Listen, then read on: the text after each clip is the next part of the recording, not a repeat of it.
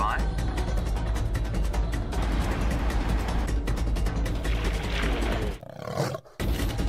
5, 4, 3, 2, 1.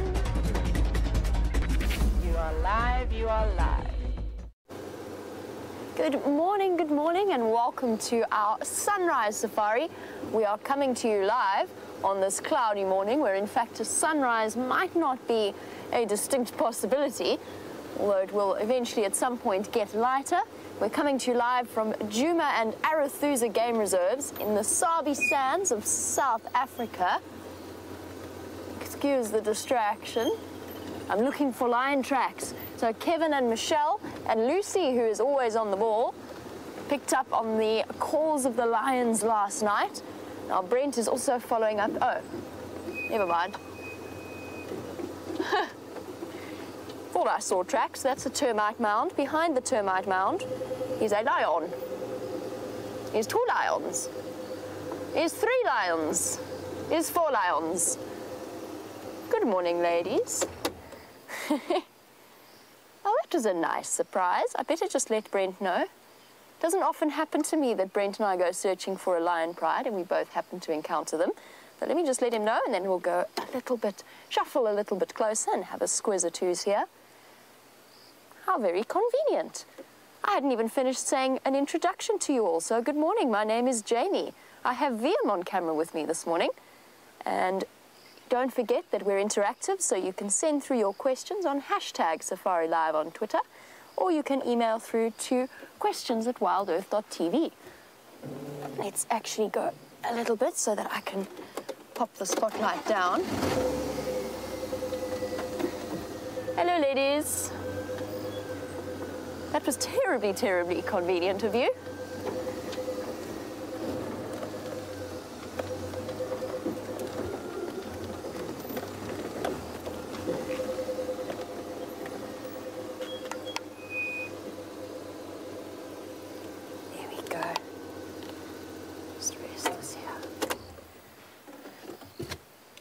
Awesome start. So these were the ladies that we all heard shouting at some point last night. 4 Nkuhuma lionesses. The 5th is mating with a Birmingham boy on Torchwood. There's one eye half open. And very sleepy lionesses. Now, let's try and have a look at those bellies. Do they look full? Because yesterday when we saw them on the sunrise safari, they were looking distinctly hungry. Ah, I can hear a ground hornbill as well. Gook, gook, gook. Gook, gook, gook. That lioness at the back, no, these lions have not eaten. So they've spent the whole night searching for the possibility of a kill and a meal. Obviously not been successful. That's not uncommon with lions. Since about, move my head out of the way, about 1 in every 12 kills is successful. So a slightly less than 12% success rate in terms of kills. So attempted kills, started kills, compared to what they actually successfully managed to capture, is quite a large success margin, which means they put in a hell of a lot of effort in order to catch their food. But last night was cloudy, it was windy. I'm quite surprised they didn't manage to take advantage of it, but that bodes well for us this morning because it means that although they are resting now, there's a very good chance that they're going to be up and walking at some point soon. Right, I'm going to get hold of Brent. Stations for Mfazi Ngala just to the south of quarantine along towards Philemon's Dip. There are Lalapanzi on the western side of the road.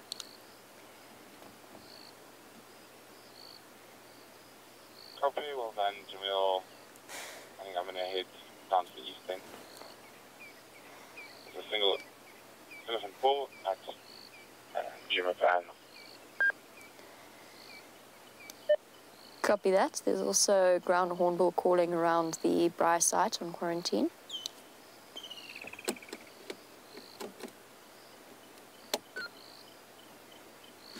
Very well-rested lions.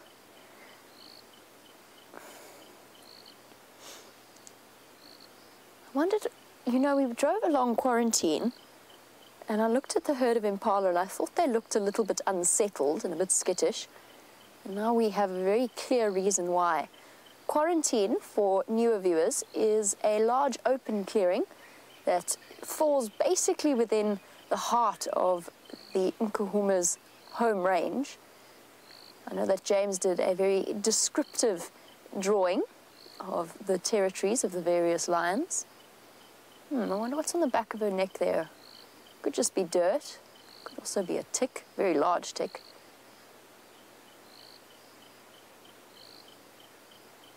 If we're really lucky, since they have been vocal, they might just stand up and call or lie down and call. They don't seem to bother too much about being up.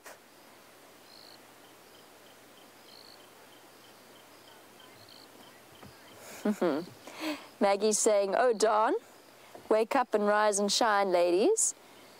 It's time to be up and about, switch on the lights." I'm trying to keep the lights out of their, straight in their faces. They don't seem terribly bothered. Fast asleep. Maggie, I think they are going to get up. That would be my prediction. And as soon as one does, then we'll be able to judge just how full their stomachs are. These lionesses, to me, look a little bit like, well, they look a bit fuller, if you can describe it as that, than the other two. And I don't think that's because they've had a meal. I think they were just better fed before. And as I said, they might get up and start to call, particularly with a fifth member absent from this particular group. They might contact call across towards Torchwood to her. I wonder which lioness is missing. I didn't get a chance yesterday to have a really good look at which one it might be. I almost want to guess Amber Eyes, since she's been coming and going with this particular pride. Oh, apparently James identified Amber Eyes yesterday morning, so not Amber Eyes, as I guessed. Well, we'll just have to wait and see when they start to wake up. Very soon it's going to be the sub-adult's turn to start mating with the Birmingham boys.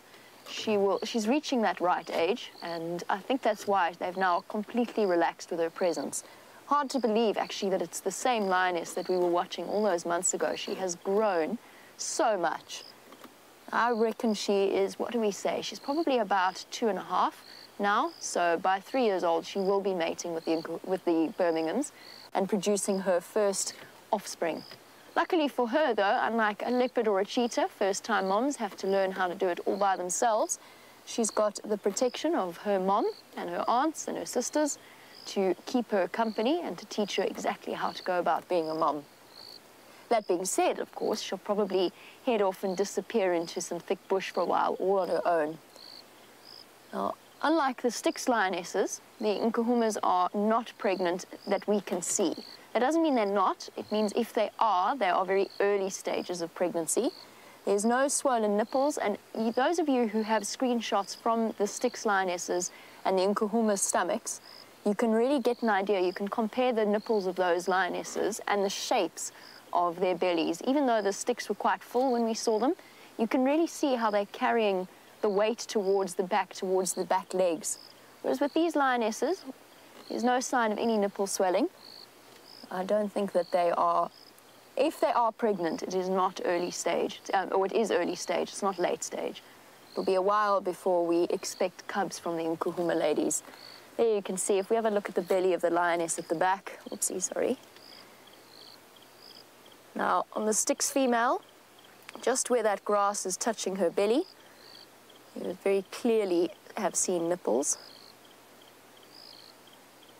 Sorry, girl, I know that was a rather intense explanation. Oh, head's sort of up. Stretch. Nope. Back to sleep again.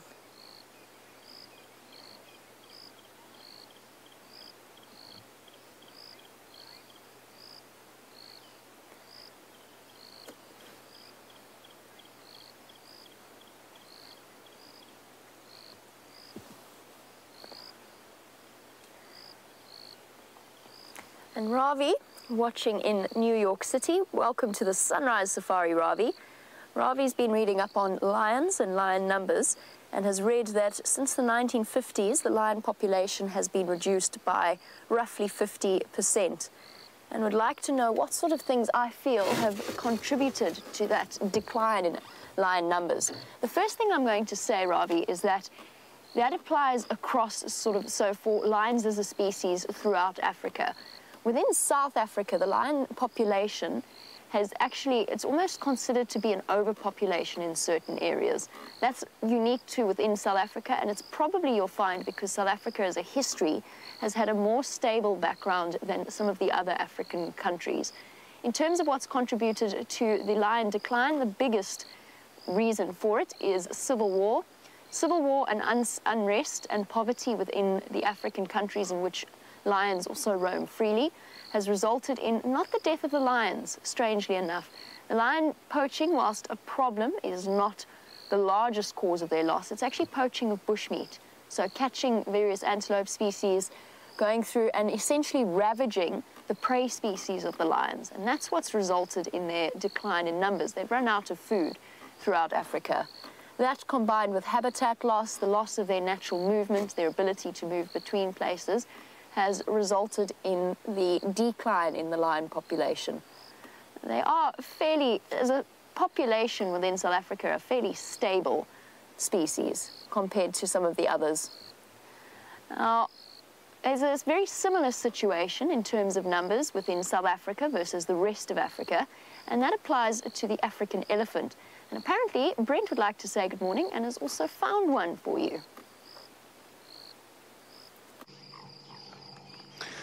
Morning, morning, morning. Here we have a very interesting chap. Some of you might recognize him as the elephant bull who likes to come say hello to cars, most recently to Scott. And there was a lot of debate whether he might be about to come into must, and he probably was, because he's at the moment in full must. You can see extremely wet around the back legs and also around the face, the preorbital glands. I mean, you see, as he turns, you can see that big hole. Now, he's obviously developed a little bit of a habit with messing with cars, so I'm going to move off. I don't let elephants play. Hey! Don't you start nonsense with me. Okay, so what happened there is I had to bang the car, because otherwise he probably would have done the same thing as he did with Tara and Scott. And we don't want him to get into that habit.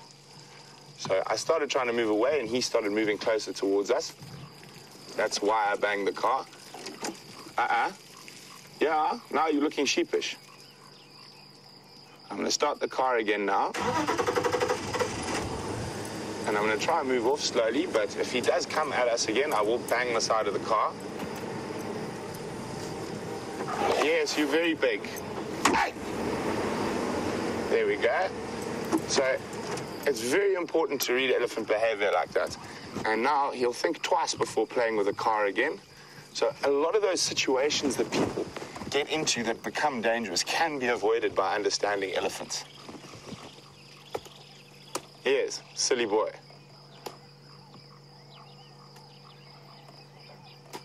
Now, it's very important for us not to flee off now. That would just cause him to run after the car. So we're almost in a bit of a Mexican standoff situation, yeah?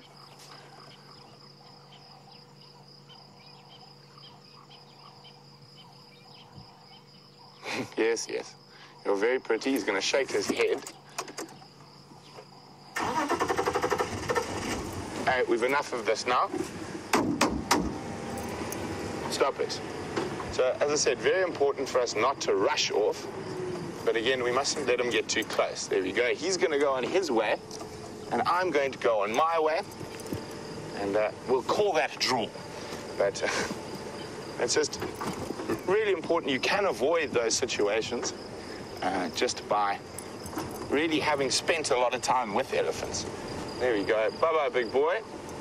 We'll have one last look of him as he disappears across towards quarantine.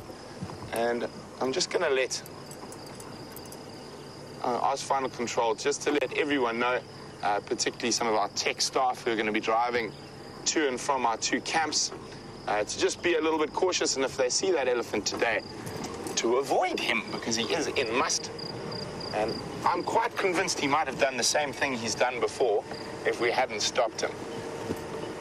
And now, hopefully, we've taught him a little lesson, and he might not be as eager to sort of approach the cars and touch the cars again. Now, I know there's a lot of videos and stuff out on the internet and certain reserves and very close to here who let elephants touch their trackers, let elephants touch their cars, which is an amazing experience, yes, but something will go wrong. It's not if, it's when. And what happens if you do let animals that into the space when you can obviously see he's behaving slightly differently from what another elephant bull would do, and he does get a little bit overexcited or whatnot, and someone gets hurt, that sort of signs a death warrant for that animal, because it'll have to be destroyed, because now it is a danger to humans. So that's why I did that little thing there, and that's definitely why I wanted to watch his behavior. And it was very strange. We were probably a lot further away than we often would have gone with elephants. We were about 30, 40 meters, and he came to us, and as we tried to just move away slowly, he sped up, and that's when the first slap on the door happened. But I didn't feel like we were in danger at any point there, and it was just giving him a little lesson in etiquette.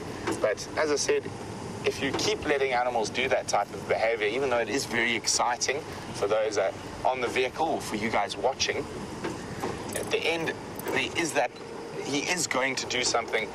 It might be to a vehicle full of people, and people get very scared, and some of the people might not understand elephant behavior or know what they're doing. I'm talking about, obviously, about the guests, not the guides, and someone screams, shouts, moves in the wrong way, and that elephant gets even more agitated, and someone gets hurt. And, of course, we don't want that. He's a beautiful big bull in his prime, so just teaching him a little bit of etiquette.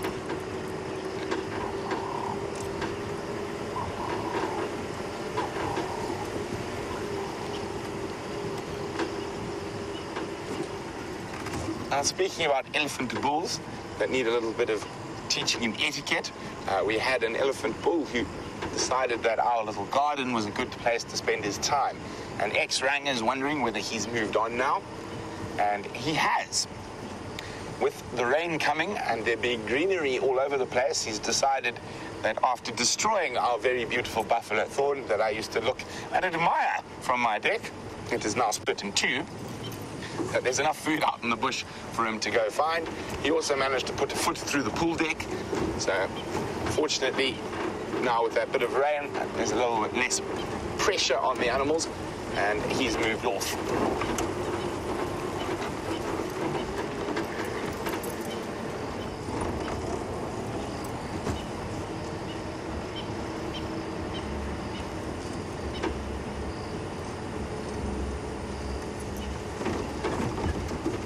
Morning, Genevieve in New York.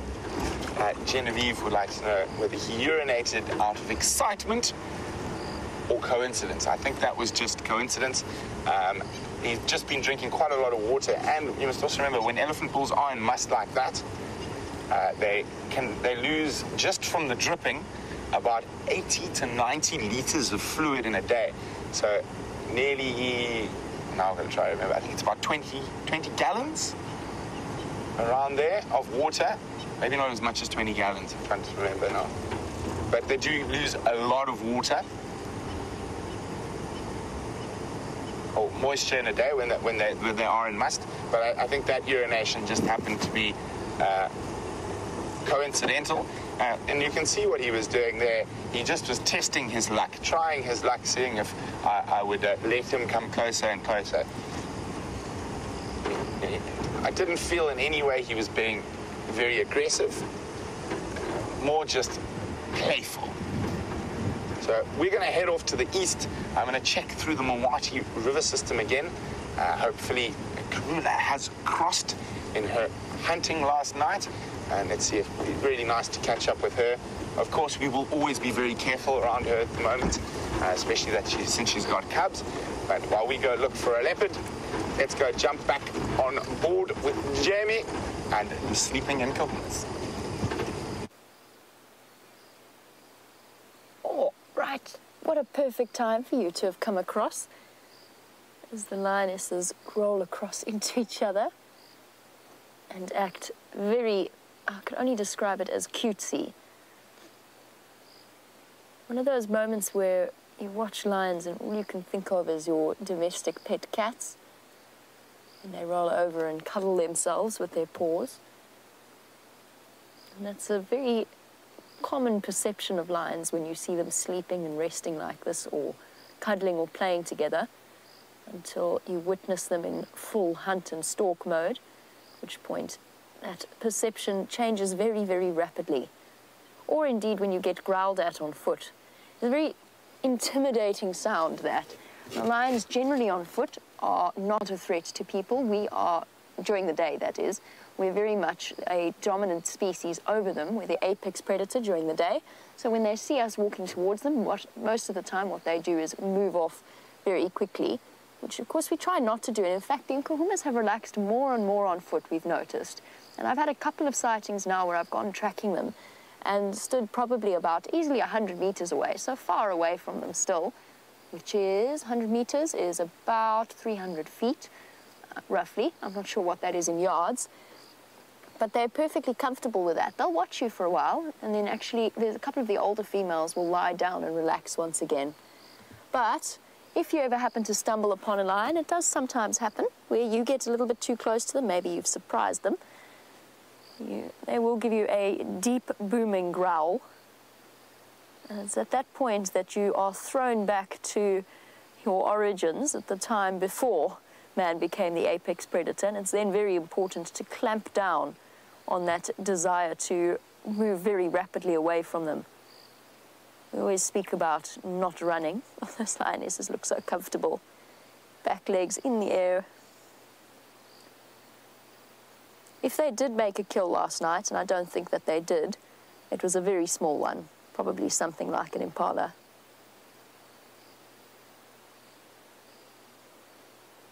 And already, the plague of a lioness, the flies assaulting their ears. You see ears twitching. They've also descended upon Viam and myself, already at this early hour of the morning.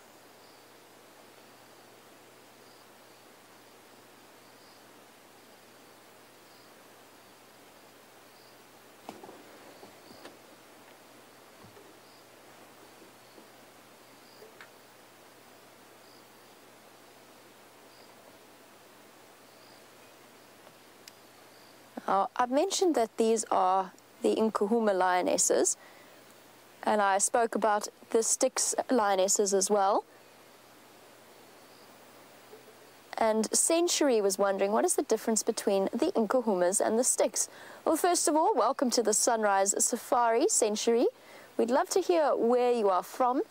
One of the interesting things about our YouTube audience is that sometimes we don't always get an idea of just how far across the globe we are reaching. So Century, if you could please let us know, that would be wonderful.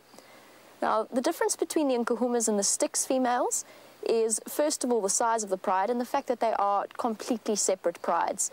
So the Nkuhumas, although their territory overlaps with that of the Styx, they are 5 females strong. Initially, when I first started working here, that was 8 members of this pride, and before that, around February last year, it was 9. The Birmingham Boys, the coalition of young males, were responsible for the death of 2 adult lionesses and a sub-adult lioness during the course of last year and in the course of their takeover. A case, we think, of the Nkuhumas attempting to protect their youngsters, so the sub-adults, and the young male that was with them as well, who was nicknamed Junior. And that eventually resulted, the combination of inexperience and hormones from the side of the Birmingham boys resulted in a great deal of undue aggression in the sort of start of their takeover. That's completely settled down now, but it has reduced this pride to 5 members. Now, the Styx generally occur further to the south, but their territory does overlap with that of the Nkuhumas. There's an overlap around Arathusa and our southern boundary. So one of the other properties that we drive on to the west and our southern boundary is where the Nkuhumas and the Styx territory really does overlap, all the way across to Cheetah Plains and Nkoro, all the way to the east of us. And the Nkuhumas and the Styx have encountered each other before. The fact that there were 5 Nkuhumas at the time, whereas there were 3 Styx in that particular pride, meant that the Nkuhumas actually not beat up, but they did rough up the Styx a little bit and sent them packing on their way. The Styx, to me, in terms of physical differences, they probably, look, if you go back far enough in terms of the genetics of the lions, prides of this area, it could be that the Styx were at some point, and I'm going back far, I'm talking 100 years or so, they might have been an offshoot of the Nkuhumas or vice versa. Lionesses are as Steph termed it, and I think it was a brilliant way of terming it, lionesses are the guardians of their genetic line, but sometimes prides split off into different directions and they become different prides completely. Attempting to talk this time in the mornings, it doesn't always work that well. That being said, whether or not they are related, if you go back far enough, there are distinct physical differences to me, personally. I think that the Styx are bigger, not in terms of height, in terms of bulk. And I know that Brent agrees with me. There's something I would almost describe as stocky for the Styx lionesses, whereas with the Nkuhumas are, in general, a little bit younger than the Styx that we've been seeing, particularly that older Styx female, who's a bit tatty looking. But there are 2 youngish Styx females, and they initially had cubs when I first started working here, when I first came for the job interview in June last year. They had 3 little cubs. Unfortunately, similar story to the Nkuhumas, the Birmingham boys did what male lions do and took care of the 3 cubs, which is why it's so nice to see the Styx as pregnant as they are. So think of, in terms of female home ranges and territories, and females are territorial, as I said. When they encounter each other, they do have a lot to say, and quite a serious amount of aggression can be shown between different lion prides. But think of them almost as sort of, not as puzzle pieces, but their home ranges as fluid and quite flexible in terms of the boundaries. And then what will happen there is that the Nkuhumas will move about in their little territory, or quite a large territory or home range. The Styx will move about in their home range, and in the Birmingham boys' territory, so the male coalition's territory, expands across the Nkuhumas' territory, the Styx territory, and all the way to the east. They've got a very large territory, but there are 5 of them within this particular area. I never think of, we have this traditional view that a lion pride is some females and a male or 2 males that go with that lion pride exclusively. That's not the case. Let's just see how this situation's going to play out. Have they been spotted by the guinea fowl at the back? Nope.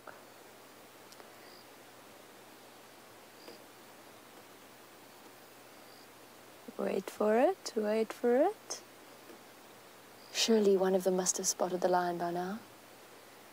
I love watching guinea fowl and predator interaction. Okay.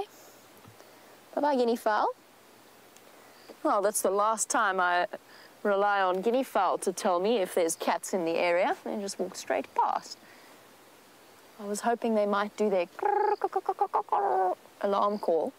I've seen them do it with Tingana and then sort of have a complete short-term memory loss, start eating seeds around him, and then suddenly realize that he's still there and start alarm calling again. And they can be highly entertaining. In this particular case, though, they've skipped past the termite mound and gone straight past the lions without even, I don't think they even spotted them. Generally, though, lion's not a threat to guinea fowl, not in the same way a leopard is. I've heard of 1 or 2 instances where a lion has attempted to catch a guinea fowl, but for the most part, they don't have the agility that leopards have, and basically, it's not really worth it. The lioness is much larger than even the largest male leopard. Why really bother with a meal of a guinea fowl? It's not going to yield much in the way of food. One of my approaches to approaching lions on foot. I would figure that I wouldn't really be worth their time.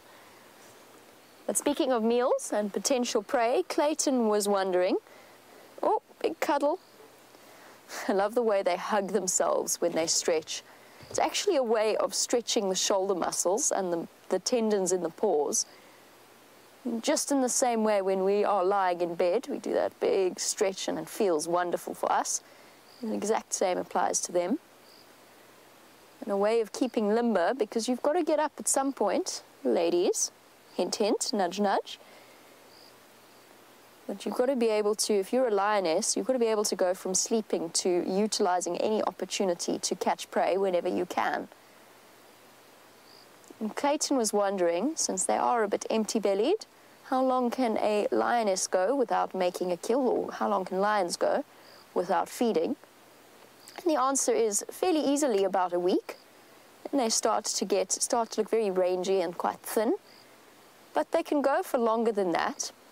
I'm not sure of an exact time period. It depends, of course, on the condition of the animal and the size of the animal, and what movements they are doing. Now, I've known of lions that have gone for 2 weeks without a meal, at which point they are looking very hungry. Now, Clayton, if you've ever seen the Shimungwes, you would get an idea of just how resilient these animals are. So the Shimungwes, originally an enormous and very successful pride, now reduced by a combination of hyena attacks as well as attacks by the Ottawa pride, have been reduced to 2 subadult females and 1 subadult male. That at the time that they were left all alone, were far too young to be all that experienced in hunting. Now, even these Nkuhuma lionesses that have had plenty of practice and the experience of the years in terms of hunting technique, even they miss, as I mentioned before, even they have a very low success rate. So you can imagine for the subadults of the Shimungwe pride, not an easy existence. And yet they struggle on, and they've been seen recently towards Mala Mala. The little male, still about. Viam and myself nicknamed him Oliver, just because he looked so, he struck quite a pathetic, in the broader sense of the word, figure.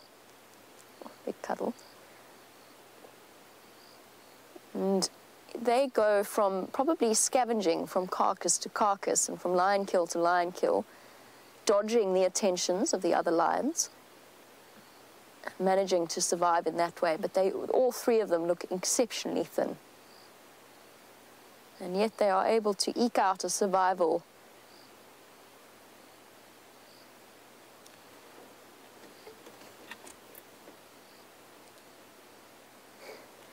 And Safari Dean is on the side of the Nkuhuma lionesses. He's saying that he feels their reluctance to stir. We'll see. We shall see. I'm predicting that at least one of them will get up at some point. Really playing my bets pretty safe there. Surely that should be a safe bet. But we'll see. Hopefully they call for us, or they might get up and start seeing if they can hunt again. You never know. We'll just have to sit patiently and wait to find out. In the meantime, why don't you jump onto Brent's vehicle and see what's happening on his side? Oh, nope. In that case, nope. You won't be going onto Brent's vehicle because he is struggling due to a lack of comms with final control. So you could jump onto the back of his vehicle, but he wouldn't know that you were there.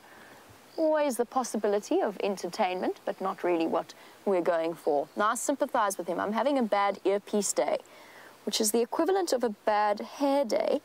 And it's just that the earpiece really, no matter what I try, no matter which direction I put it in, really doesn't want to stay in my ear this morning. And I don't understand, because it was perfect when I left it. And I've gone to put it back on this morning, and it just won't sit properly. Most infuriating. Oh man, now it's out completely. I've totally messed this up. I've tried clipping it higher on my collar. I've tried putting it lower on my collar. I've tried putting it down the back of my shirt. I've tried putting it down the front of my shirt. Neither of those options is working. We'll just have to deal with me grabbing it every now and again.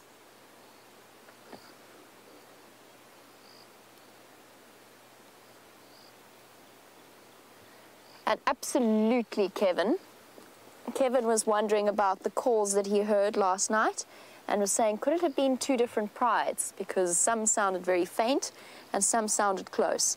There's so many options, Kevin. Last night when we went to bed, there were lions calling from Simbombili, or what sounded like Simbombili. I mean, that's a rough estimate as to where they are. This could have been the Nkuhumas moving around there. Then these four might have been calling, which is probably the ones you heard close.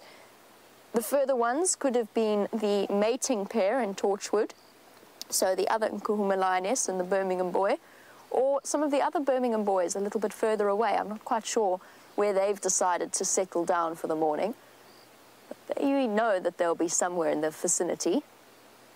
So absolutely, Kevin, catfish. It could well have been several sets of calls. And I suspect that it was, just from listening to what we heard last night. Really nice to hear the females vocalizing again. It was an extended period of time in which we really didn't hear them. And then straight after the Birmingham boys conducted their takeover, they managed to, or they went very, I can only describe it as they went under the radar. They went exceptionally quiet. They didn't call. From the start of the Birmingham boys takeover in August, right up until, I feel right up until only the last few weeks, have we really properly heard the Nkuhumas vocalizing. I wonder, it's going to be very tricky, but as they start to move into view, we've got a whole flock of what looks like Amur falcons. Thank you, Viam. Not the easiest angle at all, but really pretty to see in this morning light.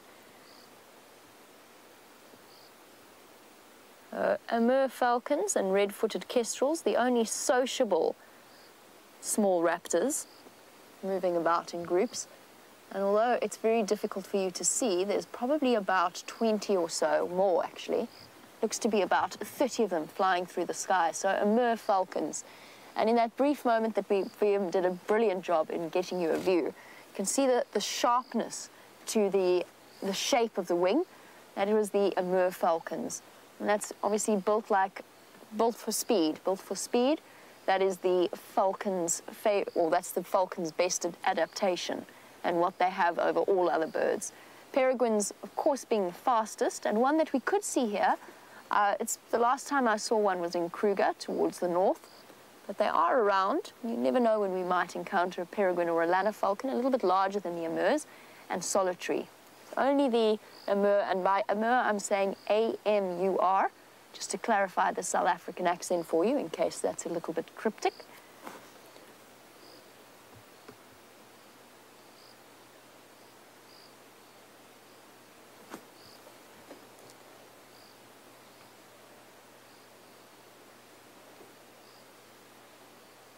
Now, the other difference between the Nkuhumas and the sticks, to go sort of back to Century's question, is the fact that the sticks seem to be more, or seem to be showing more symptoms of TB, not completely confirmed, and obviously can't be confirmed without a veterinary diagnosis. But one of the females has a swelling on her elbow that is known as oh goodness, this word keeps going out of my mind. It's a growth of sorts associated with tuberculosis. The Nkuhumas are a very clean-looking, very healthy pride. But Joe was wondering whether it's possible for lions to get a cold or a fever. It's an interesting one, Joe. Certainly they are capable of contracting viruses, just like domestic cats that are able to contract essentially the feline equivalent of feline HIV, so FIVs, feline immunodeficiency virus. It'd be interesting to know, they of course do not complain in the same way we do when we get a temperature and are feeling a little bit sickly.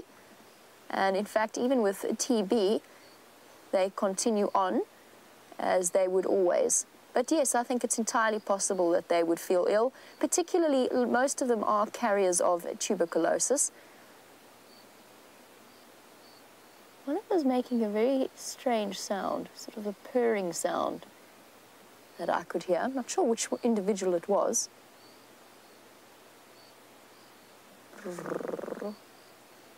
Very much sounds like she's purring in contentment. But since they are not showing any signs of standing up anytime soon, it sounds as though Brent is back in the world of communication. Let's try that again. Why don't you hop on the back of his vehicle? We were trying to find you a little redback shark, but he keeps disappearing. I'm sorry about that, folks. Unfortunately, I don't know, my knee or something popped and I changed off the radio channel. I was also very confused by it. I wasn't hearing anything. I'm trying to see. I can hear him still, but we can't see him. Hear that chip, chip, chip, chip, chip. That's the little male redback shrike. Let's see if we move a skosh forward. Can we spot him?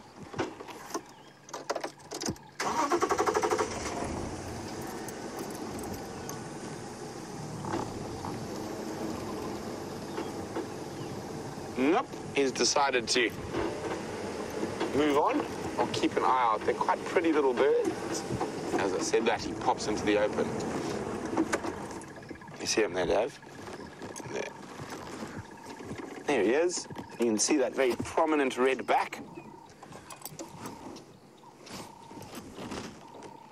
So, one of the shrike species that will actually hang insects from thorns. His little tail going, displaying quite heavily. I wonder if he's looking for ladies. You can see that tail flitting around quite nicely there. There he goes, showing you his nice red back. Now, this is one of our migratory species. Oh, there we go. Off he goes a little bit further.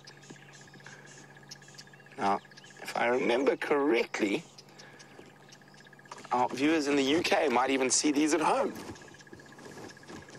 during your summer months.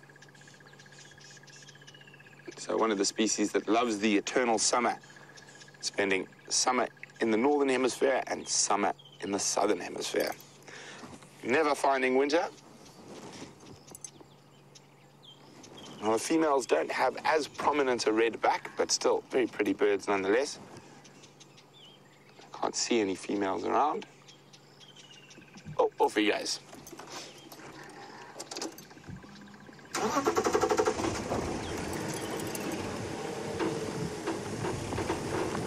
So we're right in the southeastern corner of the reserve at the moment. And the reason for that being, we're hoping Karula has crossed over the boundary, so we're just checking for tracks carefully.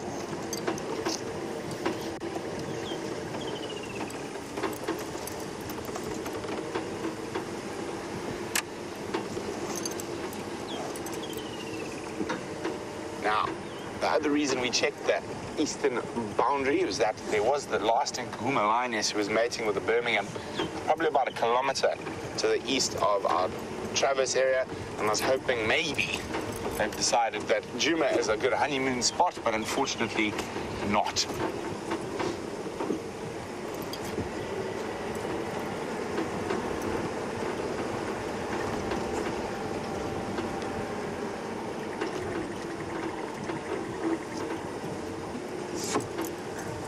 So a good morning to Jared, who's on Twitter. I was wondering if our cars have horns or hooters, and would we use them for an encounter such as that?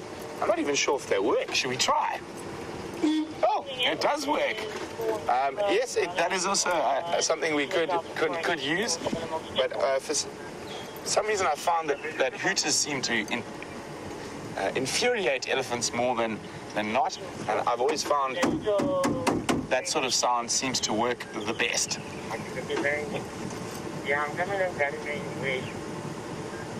And I know those who were on the sunset safari saw some of these with gems. Now, this is the third time I've seen them flowering. They must have been very confused this season. And it's a baboon's tail. There you go. There's some nice little flowers next to Dave there. Very beautiful when they are flowering, and they've got those lovely green leaves, but during the majority of the year, they look like a little dry stick with nothing on them, but quite nice to see them. Let's have a quick closer look in the file there. This sort of delicately light, what color would you call that, Dave? Pinkish or mauve? I don't know if it's mauve. I'm not quite sure on all my colors. There we go. Final control thinks it would be lilac.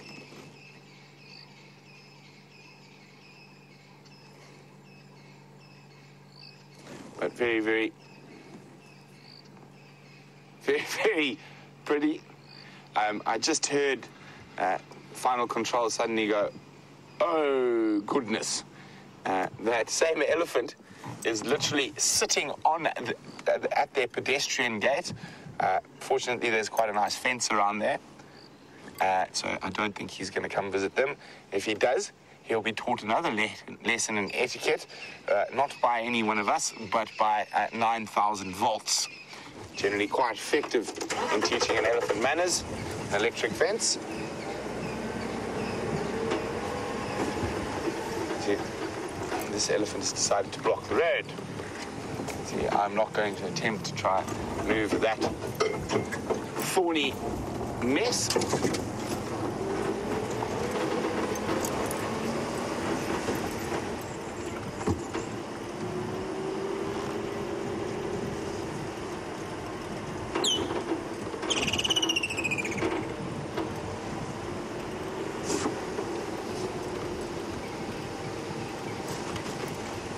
Morning, B. Wilson. B. Wilson says the nighttime sounds, the morning chorus of all the birds is so wonderful, even though it is nighttime where they are, and the bird sounds are acting as a lullaby, because B. Wilson is getting a little sleepy. Well, I couldn't think of much better sounds to go to sleep to, and even the nocturnal sounds we get to experience on a nightly basis make for the best lullaby. I like to sleep with all the windows, everything open, so I can hear as much as possible outside. And we do have a wonderful little Scops owlet that sort of seems to like calling from the marula tree just outside our bedroom. He sits there going, burp, burp, burp. And of course, fiery-necked nightjar. Good Lord, deliver us.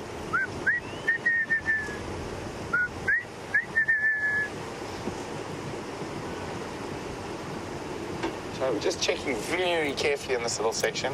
Karula is seen about 100 meters south down about there. So maybe she's come up to the north.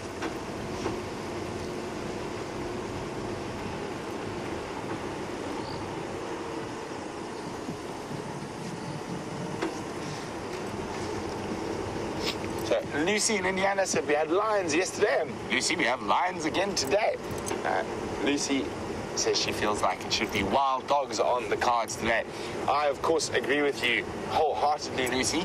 Unfortunately, the last update I had on wild dogs is that they were very, very far to the south of us, actually quite close to Skokuza, so way down that way.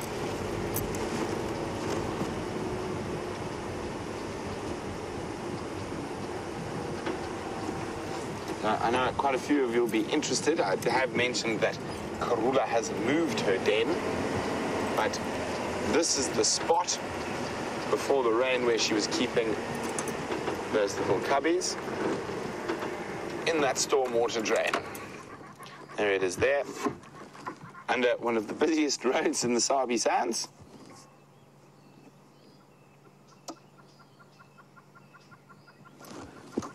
There you go. I'm sure quite a few of you were interested in that, and quite apt since we are on the hunt for the Queen.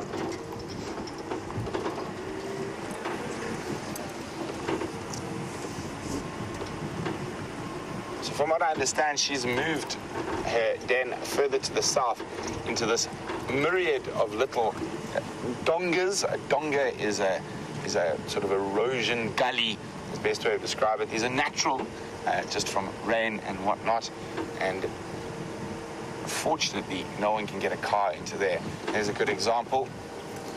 You can see no one's driving in there, and there's a whole host of them So near impossible to get a vehicle in. So that's good news, and she should keep the cubs in an area like that till they're old enough.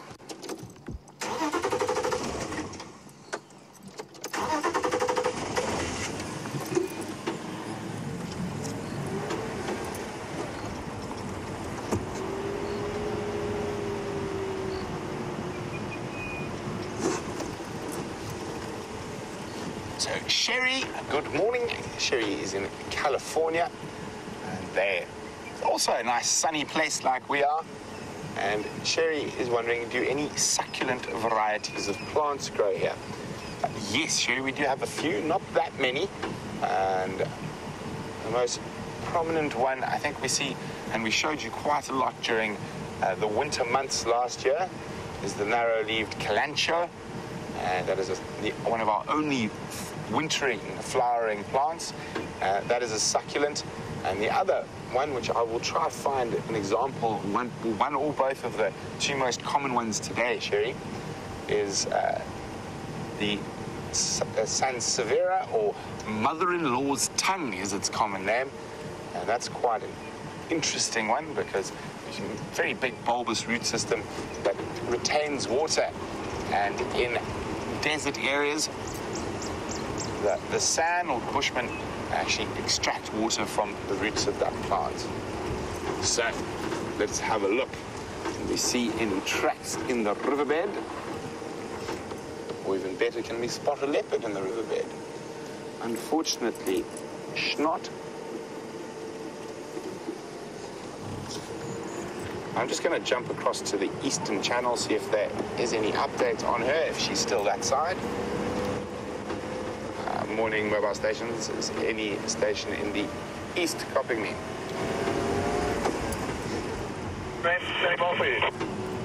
Morning, Sid. Just to update you guys, in Kahuma Pride are around Philemon's Dip. Is there been any update on Karula? I was around there this morning. It's a truck for a little garage. Copy. Thanks very much. Now, she's not visiting us. She's still visiting the south, but I've spotted something that might be of interest. And now, unusual to see them moving like this. I didn't want to drive over them. Let's go have a closer look. Aha. Aha, aha, aha. There's a column of ants. And I've actually never seen this species of ant move like this. I'm just going to jump out of the car. So what I think is they're actually moving home. I'm just going to have a closer look. Can you guys see if there's any, they're carrying any little white things? And that would be their eggs. Let me just have a look. These look like sugar ants. Quite often around human habitation. Let's have a close look. Oh, and you can see, is my finger in? Dave? Yep. You can see the guys with the big black heads are the soldiers and the workers. Now, this is very interesting. Normally, you see them coming in and out of a hole, but here, they're crossing the road. It almost does look like they're moving house, but I can't see any eggs being carried. Maybe this is just a large foraging party. I'm not sure. And I'm not 100% convinced that these are sugar ants. I'm not sure what ant species these are. So guys, grab some screenshots, send them to me so I can try identify them later.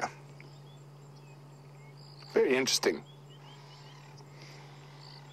See, it doesn't look like a foraging party. It definitely looks like, come guys, let's move house.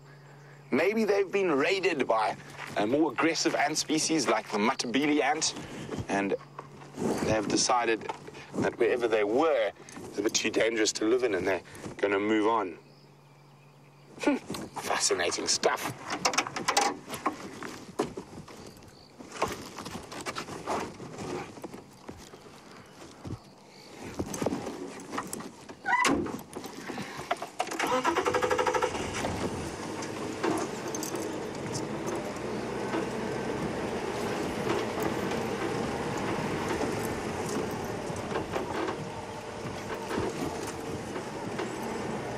So, as you can see up ahead, there's this dark grey bank, and Ellen in North Dakota would like to know if we're driving into a storm. It looks so foggy and grey. I don't think it's a storm, Ellen, well, not yet anyway. It just looks to be some low cloud. Hopefully, fingers crossed, that there's a bit of moisture in it, and we might get some rain. Now, here we go. Hello, impalalas. Now, I noticed quite nicely on some of the little impalas that their little horns are starting to show quite nicely. Let's see if we can find a little male amongst these guys. Hello, impalalas. Is that little boy there? Come to the left? No. Yes? Is his horn so small I can barely see them? Yes. A little bit more to the left. That one there, soon. Oh. Oh, now the males. Oh, look at this go! The rut is starting. So that is a young male in front of us there. And then the big male. Oh, here we go. They're gonna run right.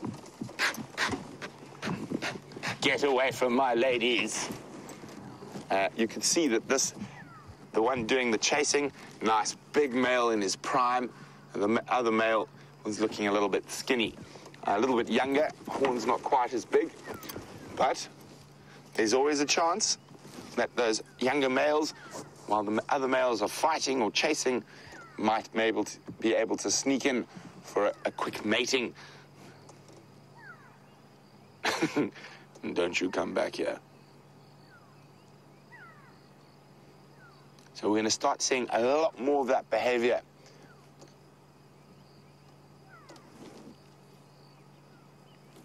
There we go. Oh, yes, you're very strong. Beat that. Beat the stick. Now, there's a bit of a dominance display going on now after he's vanquished the intruder. Now, speaking of males, let's try look what we were originally looking for before pandemonium ensued. So let's just zoom in on that little group there. See if we can spot. There's a little girl walking towards us. There's a little boy. You can just see those tiny little horns starting to pop up. Now, when their horns are like a little bit longer than this, the Afrikaans people have a nickname for them. It's called a penkop. Basically a pen head. Looks like he's got two little pens sticking out of his head.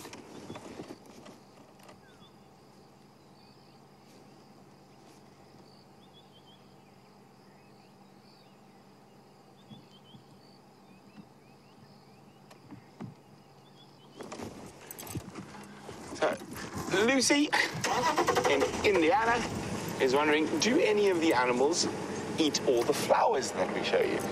Certain species, yes, but a lot of them, no. But they're all eaten by different types of insects. Now, if I remember correctly, there it is, from last year, there were a couple of those succulents around here. Here we go. There it is, the narrow-leaved calancho. Now, during the winter months, they get a wonderful tall stalk. And this is for sherry in California. So there we go. You can see it's very much a succulent. Those thick, juicy leaves. Not eaten by very much apart from insects, and has been known to cause crimp sickte in domestic livestock. I've never seen any wild game feeding on it. But so in the I might even have a decent picture, actually. In the winter months, they get a long stalk that comes out from the base and beautiful orange flowers on it.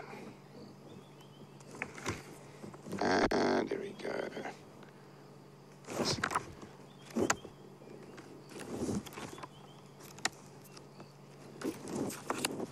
So I'm not sure whether this one's actually got the narrow-leaved or one of the other calancha species. There's a couple in these parts.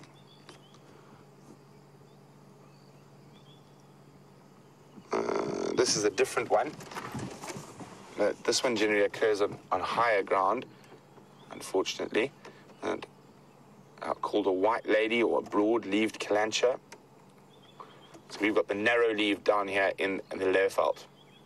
Not that one, that doesn't occur here, Dave. That one there. But that's one of them. Have a quick look in the back, see if we do have the narrow leaves in this book. Otherwise, actually, I do know where I have it. Ha-ha! And I especially brought my flower books out with me today.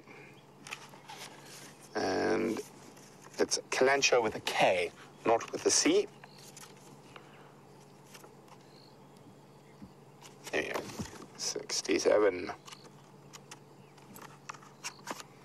There we go. That's the beautiful flowers we get during the winter months. Very, very pretty. And it's used in traditional medicine for colds and blocked sinuses. And it's said to make you sneeze. So it's used in snuff quite often, mixed in with snuff, and results in severe sneezing, which is said to help clear the head. So it is a toxic plant, and the toxin in it is a cotyledon toxin. So anyway, it causes Krumpsziekte, or the shrinking disease, in cattle and domestic livestock. So when they eat it, they tend to almost shrivel up. So not very good to eat, but as I said, quite often a lot of the noxious plants in very small doses are used in traditional medicine, especially with purging and things like that. So poison sometimes can be good for you, but only in the correct dosages. And you always wonder how we've always got these dosages. It must have been a lot of trial and error. And I wonder how many people have expired with different medical practitioners testing dosages of lethal plants. But on a happier note, let's go to the 5 lovely ladies and the wildebeest, Wiem, who are still sitting somewhere off Philemon's Dip.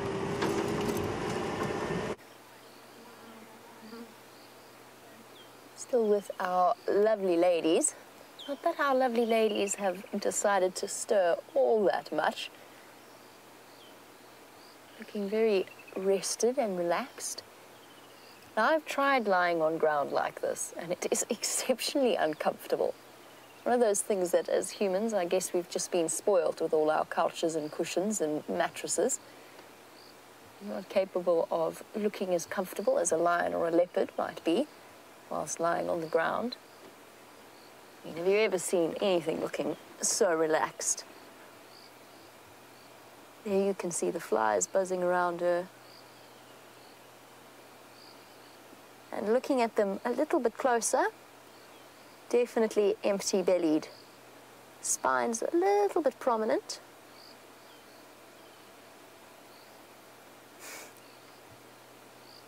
A very dignified cat-like pose. Legs in the air, looking perfectly relaxed. This lady rolled over across to face us. You'll probably find that they covered an enormous distance last night whilst trying to hunt, which is why they are so exhausted now, because it's not a hot morning. It's actually quite a mild morning.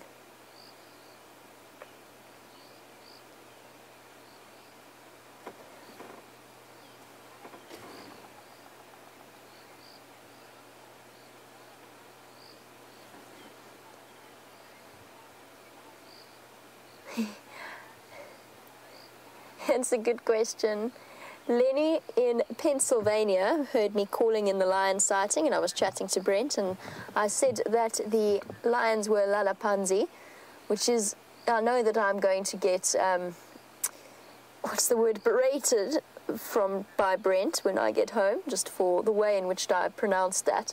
So lalapanzi, you've looked up and you said it's a place in Zimbabwe. You were wondering what it refers to when I was chatting about the lions. What the lions are doing right now is lalapanzi. It means that lying down or sitting down. In this case, very much lying down. They are lalapanzi. I'm pretty sure it's actually lalapanzi. The HL sound in in most of, now I've said Lalapanzi just because it's an easy way, and it's the way in which I've got into a bad habit of speaking. But the HL sound in most of the local languages, and of course there are tremendous differences depending on where you are in the country, the way in which you pronounce things, but it is Lalapanzi, lying down. Somebody's just trying to get hold of me. Oh. She's only stationed there, so you can go in. There we go. Brent responding for me. So that is what it is, Larry. Lalapanzi, lying down, and that's why I said I'm going to get into trouble for the way that I pronounced it.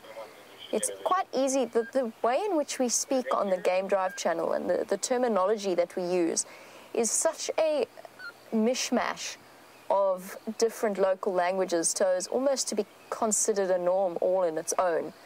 So they're the industry standards of the way in which you refer to animals. Now, we referred to these four ladies as Ngala, meaning lion, and I refer to them as Mfazi, which actually means woman lion. It's not actually the word, the local Shangaan word for female. It means woman, as in a human woman. That's just one of the ways in which it's become an inaccurate usage of the language, but something that has standardized through lodges throughout the world. And for most local speakers, not so much the Shangaan language, but if you go further to the west of us, when you refer to an Ingala, it's not actually the local name for a lion. The local name is Tau, T-A-U, in Sotho, or in Sepedi as well. And the different peoples come with their different types of language, but due to the way in which South Africa has evolved and come to be, rolling over, there are combinations of language. And then you may have heard the term Funnigalore. Now, Funnigalore refers to essentially what I was saying there. It's Amber Eyes that's rolled over to us. Now that her eyes are actually vaguely open as she watches Ephraim approach. You can see who she is. Rolling over to observe him. Morning, everyone. Hi. Oh, a fly bugging her. Hello, gorgeous girl. But yes, Funnigalore is one of those, essentially what I was saying, which is a combination of all kinds of different languages, including English and Afrikaans, as well as all of the other local dialects. It's something that I've always wanted to master. Unfortunately, I don't. When I say this, it's probably not entirely accurate. I've always considered myself to have a serious lack of ability when it comes to learning languages. But perhaps it's just I should have put more effort in, especially whilst younger. It always helps to learn a language when you're younger. Look at her rubbing her chest like that.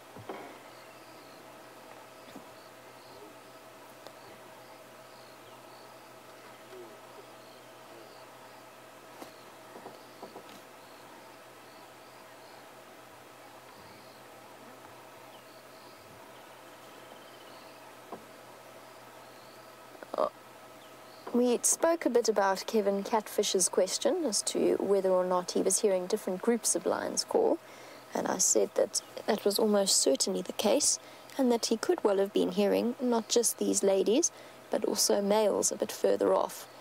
And Mo Khan was wondering, can you hear the difference between a male and a female call? And Mo Khan, the answer is yes, you can. To an extent, I sometimes battle with it. The further away the lion is, the harder I find it in terms of identifying. Now, what I've noticed with male lions versus female lions, whilst the pitch is very similar, so it's not that the male lions is much deeper than the females, but it tends to be a difference in the way in which they vocalize. So all lions do that long "ooh" sound, and then at the end they go "ooh, ooh, ooh." And that call, those little shorter calls, for me, the males tend to go on a little bit longer than the females. Not always that easy, though, Mo Khan. See what I mean about being very... I think the Nkuhumas are very attractive lions. They've got a beautiful tawny coat. They are wonderfully symmetrical, which sounds like the most bizarre thing to say. But when you've seen an asymmetrical lion, you'll know exactly what I'm talking about. And still retaining those spots of youth, even at Amber Eyes' age. And I would guess that maybe, probably about 7 or 8. It's in light like this that you can actually see.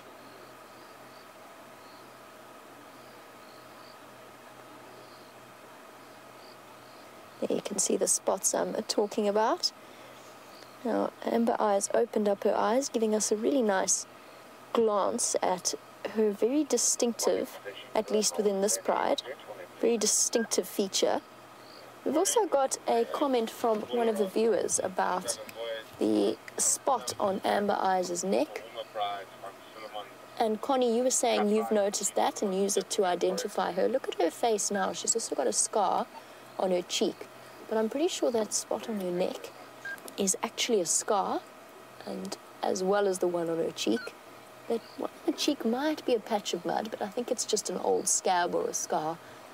Lionesses often injure themselves. It could have been inflicted by one of her pride mates. It could have been inflicted by the animal that she was attempting to tackle. And you can even see the flies settling there and irritating her a little bit. So Connie, it's perfect for now to use that as an identifying feature. Just bear in mind that with any animal with the scars, that will change over time. Very often scars disappear as an identifying feature. The most accurate way of identifying individual lions, unless you've got really clear missing teeth, which often works, is to look at the spot patterns of the whiskers. And that is the same throughout their lives. That never changes, that never heals. You can see how distinctive those black dots are around her nose, particularly the top row in leopards is what's focused on, but with lions I've actually personally found it easier to look at the combination of the spot patterns as a whole. The more time you spend looking at them, the easier it gets. If we look at Amber Eyes' ear, a little bit further there, you can see now I'm not looking at the nick on the left-hand side of her ear, so on your left. That's not what I'm looking at. All lions have that little notch or curve in their ear. I'm actually looking as the ear curves up to the right and starts to descend between the two flies. And I want the part that's touching that grass strand. That is an identifying feature in itself. That nick, that scar, will never close up and heal completely. And of course her bright orange eyes. But bear in mind, let's say we encountered a lioness with amber eyes somewhere on the road or on her own without the rest of the pride. Unless we looked at the different factors together, so for example that nick in her ear, her spot patterns, we wouldn't actually be able to confirm just by looking at her eyes alone. There are lionesses with eyes as orange as Amber Eyes in different prides. I think one of the Styx females has also got a fairly orangey eyes.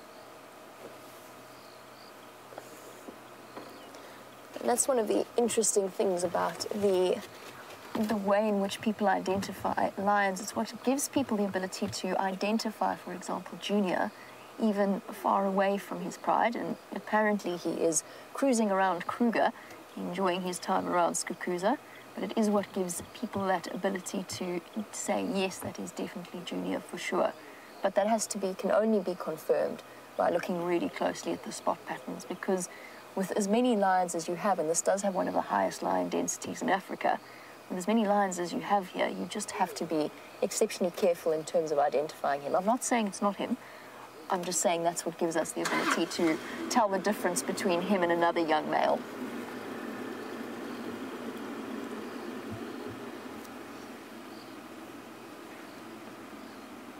Now, lionesses, you're proving my predictions wrong here.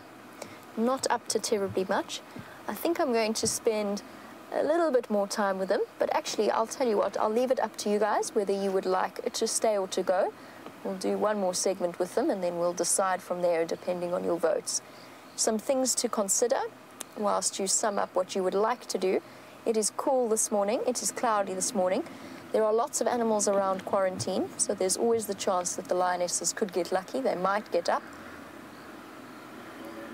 Then again, so far they've shown a considerable reluctance to move. So I'll put it to you whether you would like to stay or to go.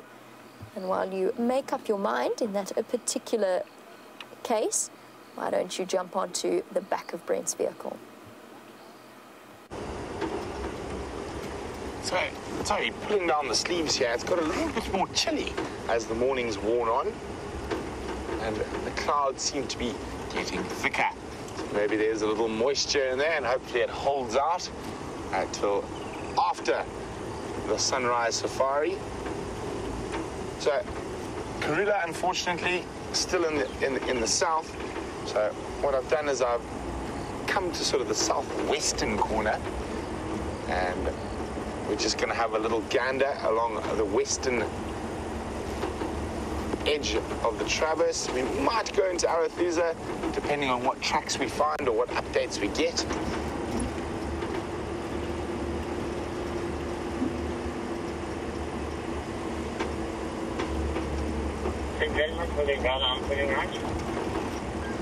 There we go. Here is the southern edge, and there is the southwestern corner where we're heading towards.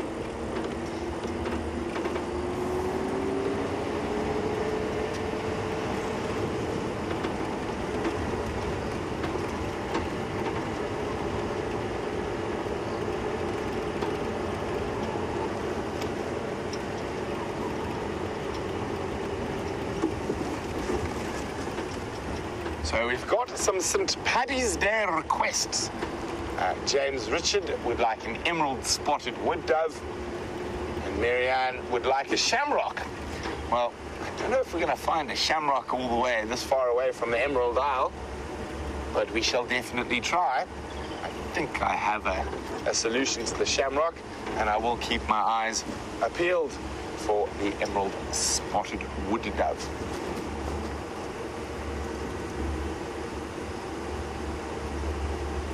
So we've been chatting about Karula, who's down in the south.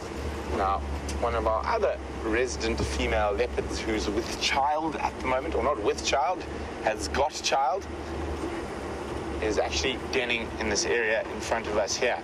So that area is obviously also still zoned, but we will do a little meander past. Maybe she's popped out for a bite to eat. You never know.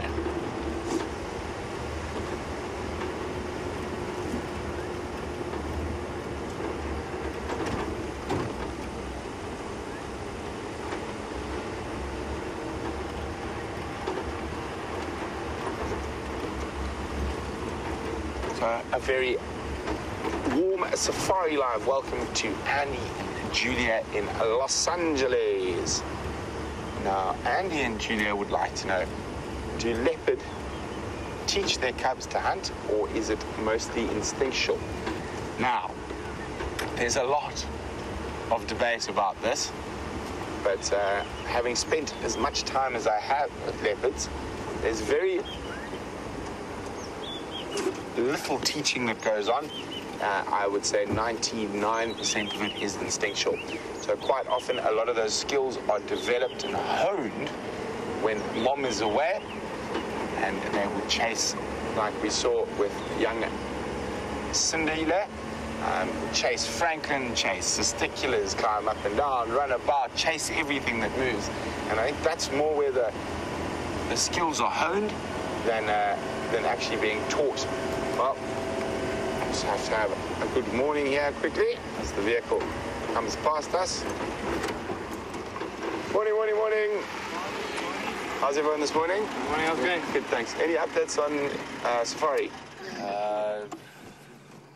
Not yet. Not yet. There was a slummy and glove apparently. Yeah, I just saw them in Konzo. I didn't see them. Did they cross already or not yet? It looks like they've come out into Arathusa. And then Nkoma's on the side. On quarantine. Cheers. Enjoy. Good luck, guys. Thank you. Goodbye. Okay, so just a quick morning meeting with Louis from Elephant Plains.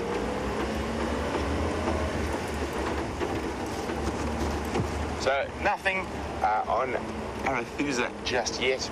So we're going to keep checking along here, and so there's two possible leopard females we can find here. One is Shadow, of course, who's denning in this area.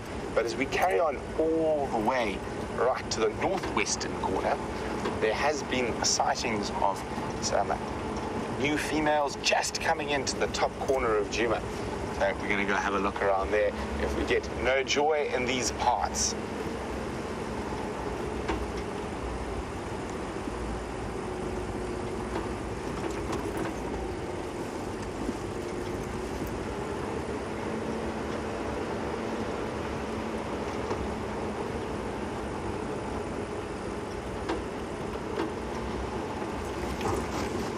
So, Siberia, good morning. Siberia Zumi would like to know, how often do leopards move their dens? It seems every time she's spotted, she moves her den. Not quite, but at this young age, she's probably moving them every 3 to 4 days. So you probably don't see her for 3 to 4 days, then being spotted. Oh, but across to a cat that's on the move with Jamie. Lots of yawning happening here, and one lioness has already got up and moved across in front of us. It's so interesting. The really interesting thing about this is that they actually heard the oxpeckers, and I think Amber Eyes is up next. Here's another big yawn. And usually when lionesses do that, they are seriously thinking about standing up. Oh, gonna eat some grass, shame. To try and probably settle an upset stomach caused by hunger. Look at that tick around her eye. Look at the ticks around her eye. That cannot be comfortable. But yes, what I was going to say is it's a really interesting thing about oxpeckers. Here she goes. Oh, big stretch girl. That was a cool sound. Yes, those are empty bellies and a half. Almost gone wrinkly and flappy around her stomach. How are they going to get up and hunt? Now, the reason I keep trying to say about the oxpeckers is the fact that the oxpeckers started calling. Now, oxpeckers, of course, sitting on potential prey species for them, whether it's kudu, whether it is nyala or impala or zebra, whatever it may be, they heard the oxpeckers' movement and they know that there's an animal in here somewhere. And they want to go and investigate it. But first, eating a little bit of grass in front of us. Yes, narrate VR. Cool. We're going to do a bit of a VR segment at the same time. So bear with me for a sec. Just want to see if I can... There we go. Just beep it a little bit so I don't have to frighten them off. So right in front of us, we have a lioness. If you look across behind the monkey orange, you can see her sniffing the ground. There's actually two there in front of us. There is the lioness close to the bonnet, and then the one behind her. Both of them looking very thin and incredibly hungry. I'm not sure what she's sniffing for. I think she's still eating grass. Just keep an eye on what she's doing there. I can't see her head from my perspective, but by looking downwards, you will be able to. You'll be able to see what she's up to. There we go. She's moved out a little bit into the open. And you can see the dense vegetation that they are moving about in. Off to the left of us, a very, very thick drainage line, and I think that they've heard possible prey species somewhere in there. Just watching their body language. And it's the most incredible feeling having these phenomenally, or the biggest predator in Africa, right up close to the vehicle.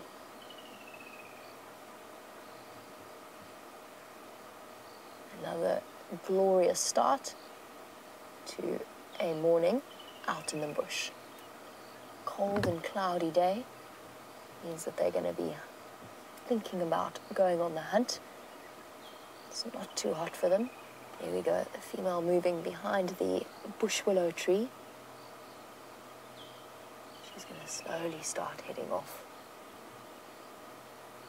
I wonder what the morning holds for this lion pride. and whether or not they will be successful in obtaining breakfast. Okay, let's wrap it. Cool? With a beep. Yeah. There we go. Thanks everybody for that.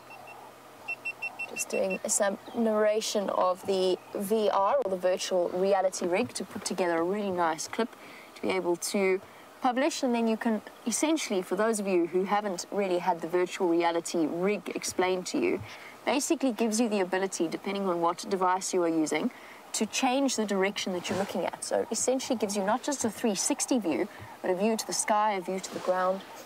Now the lioness up. Let's go back to talking about them. All eating grass, and I'm sure that's from upset stomachs because they're hungry. Maybe they switched to grazing. Liam thinks they might have switched to grazing. Certainly easier than having to having to head out on the hunt.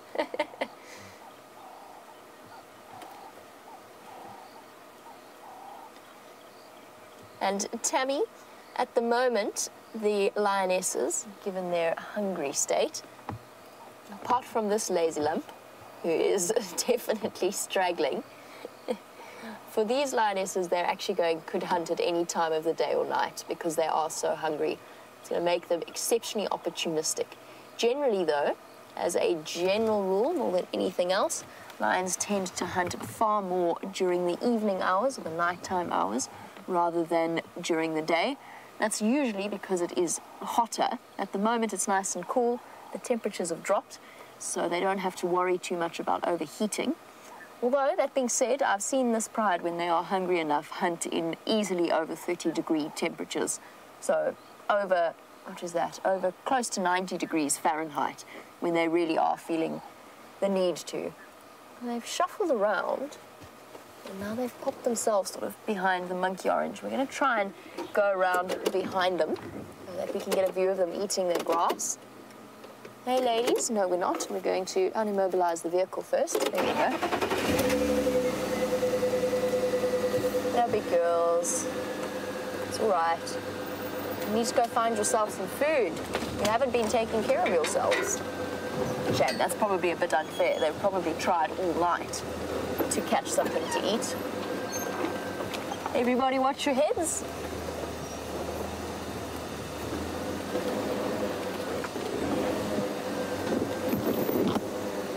It's going to be a little bit noisy.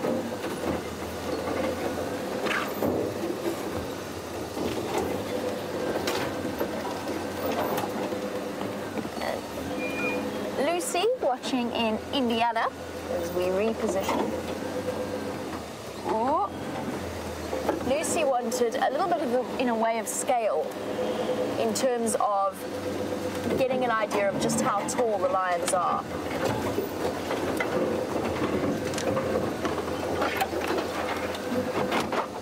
And Lucy, when they walk close to the vehicle, they're not quite, the lionesses in particular, are not quite head height with us. Their head probably, actually our head probably comes up to, their heads probably come up to about the door height at the top. We often see them walk right by us, and they can turn and look slightly upwards into our eyes as they do. So what I'll do, Lucy, is once we have left the lions, depending on what happens, or if we leave the lions, I don't want to now because they're actually getting up, looking like they're thinking about hunting. But what I'll do is I'll stand next to the vehicle and I'll show you exactly where a lion head sort of reaches, or a lioness head. Males, of course. When I encountered that Birmingham boy, when I encountered that Birmingham boy, his head felt like it came up to about here, next to the vehicle. That might have just been the surprise element, though, as well. Lots of paw cleaning, shuffling around, and again eating grass. Just like your cats and dogs, lions do it quite often to make themselves throw up, but they can also do it to settle their stomachs.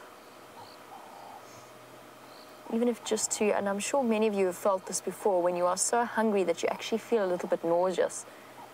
And that might be why the lions are eating a bit of grass. They might even be looking for insects. Not impossible.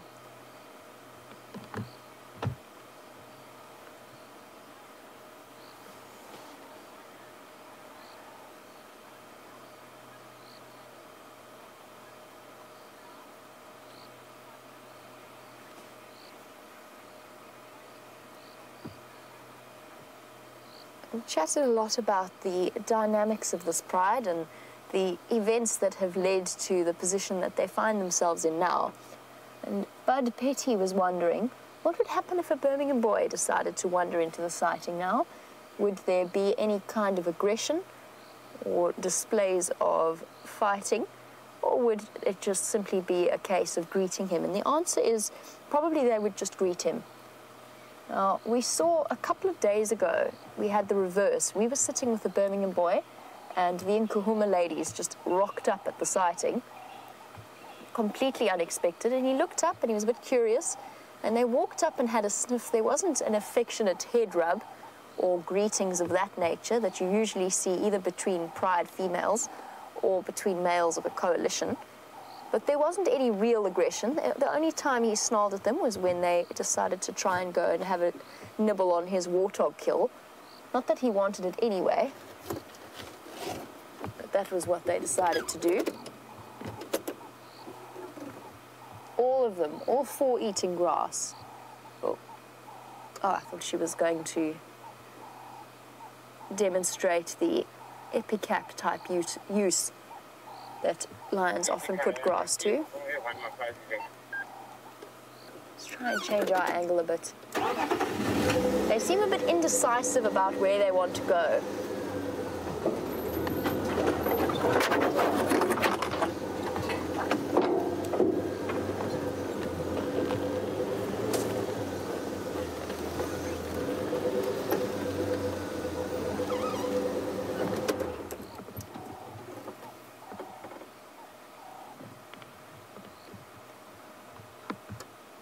Definitely not the healthiest I have ever seen these lions.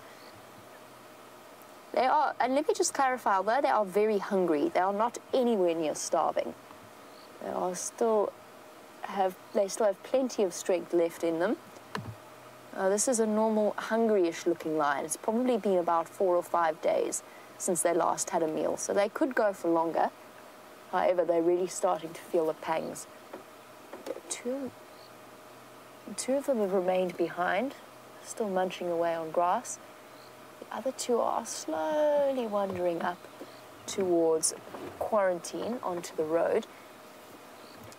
One's following, the other's actually lying down behind a clump of bushes in the road. Somewhere there. Well done, Liam. There she is. They're definitely on a scouting mission, if not a proper hunt just yet, on a scouting mission. Just to look at them, I can see how some of you might be a bit concerned. They do look very thin, but as I said, nothing too serious yet. Donna was wondering, because she's seen all of the ticks around them, she was wondering if there are any recorded cases of animals dying from tick bites. And Donna, generally not. Of course, our ticks don't transmit the Lyme disease that is quite as potent as it is in the States or in Europe. Our ticks transmit a rickettsia bacteria. It gives you a horrible fever and a bit of an ache, and most of the animals here are resistant to it. Us, as human beings, less so. It does affect us, but nothing a short course of antibiotics won't fix, and if you don't get the antibiotics, again, not serious. You're just going to feel really quite unpleasantly ill for a little while. Now, the only real case, and you can't really attribute this to ticks per se, is that when an animal has another underlying issue, for example, bad case of TB or some kind of growth, and then the ticks start to gather around the animal, they are less focused on grooming themselves, and the ticks actually help to weaken and then hasten the death of an animal that is going to die anyway. But you can't really attribute that to the ticks per se. So generally, a sick animal will have about twice a sick and dying animal, like maybe that female warthog that we watched over the last few weeks, will have about twice the amount of ticks that a normal, healthy animal of that size would have. One of the services that they perform, I must confess, not amongst my favorite animals, ticks. But as with everything out here, they serve their own valuable purpose, one of which is to remove weaker animals from the system as quickly as possible so that they do not reproduce and pass on weak genetics. Interesting. That was territorial spraying there, although she didn't scrape her feet in it. Shame, ladies. Hopefully something decides to wander across your path.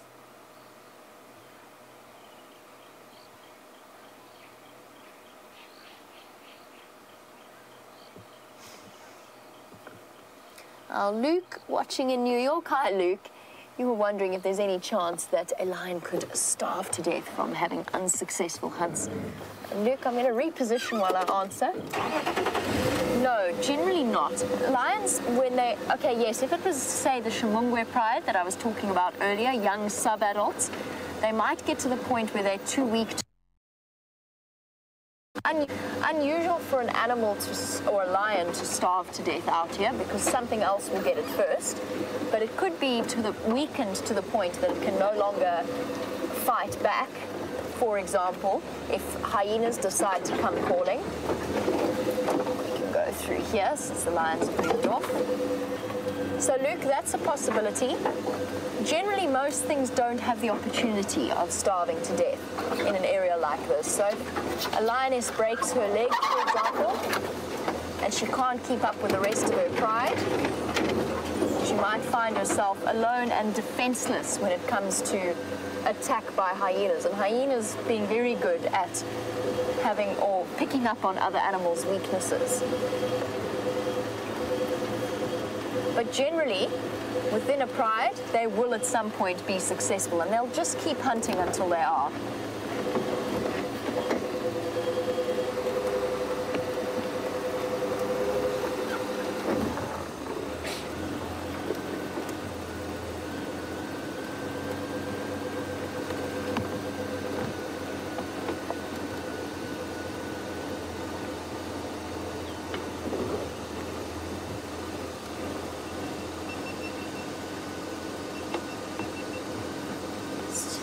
Have a look here at the way that these lions walk. Oh, or not, or the way in which these lions stand. Let's go with that. Very common for lionesses to walk very close to each other if they have a specific purpose. Oh, Amber Eyes, you look like you want to. Yep. Here we go. Okay. Not a happy lioness. Oh, some dry heaving there. It didn't look terribly comfortable.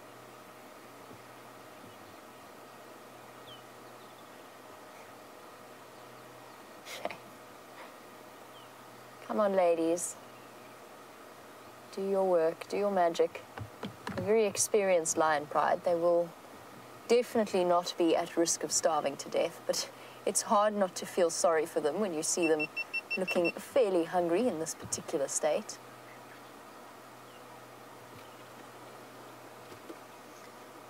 Let's stay with the two that are walking. I want to just check whether or not there's any animals, and I know that there are animals on quarantine. I'm just wondering whether it wouldn't be a good idea, now that these ladies are up, to get Brent somewhere closer to the scene. Depending on where he is, it might be useful to have a second vehicle in this area. It's going to happen slowly, though. There's no rush for him to come across. As you know, most of the stalk is all about patience. Making sure they definitely don't want to mess anything up at this point. Hold on 1 second, I'm just going to get hold of Brent. Standing by.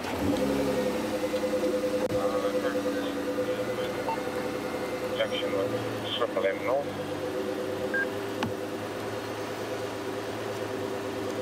Copy. These Ngalas slowly mobile north back towards quarantine.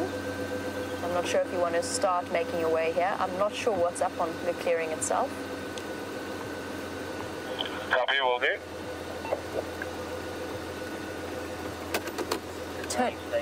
Turned it up slightly too much. Any updates? Slightly deafened myself there. Let's have a look and see. She looked up uncomfortably at me, which is why I changed my positioning. Oh, There's a tree branch in front of her face. I want to see if this is the lioness that apparently has 2 spots on her nose and has been referred to by one of our viewers, or identified by one of our viewers, as spotty nose. And Paige, look at all those nicks around her ears. That's quite a nice identifying feature on her right ear. Paige, I'm guessing this isn't the lioness you're referring to. This actually looks like it might be the sub-adult. She's very, very young. It's getting harder and harder to identify her. But just judging by the nervous way she reacted as we tried to drive past her, plus that pink nose. They are young lions born with pinkish-coloured noses. Let's have a look at what bird Brent has found. Look at this, one of the most awesome little accipiters we get here. This is a dark chanting goshawk. And Dave Richard, he nearly caught the emerald-spotted wood dove we've been looking for. So I just saw him plummet to the ground, chasing after that dove. He missed, and now he's looking a little sheepish on a fallen down knobthorn. But a really beautiful bird of prey. So quite a lot bigger than the Gabar goshawk, which we saw a few drives ago. They do share quite similar colouring in terms of their legs. Oh, there we go, look at that. Oh, what's he seen? He's on the ground. Can you see him nicely? Roll, I'm scared he flies. Ah.